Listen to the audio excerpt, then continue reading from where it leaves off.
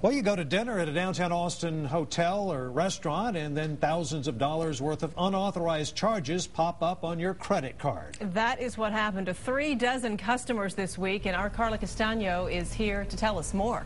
Robert and Leslie, the Secret Service is investigating the computer network security breach that cost Driskill restaurant customers. The Driskill's parent company was able to figure out how the thieves were accessing the accounts and fix the problem, but there are nearly 700 victims nationwide.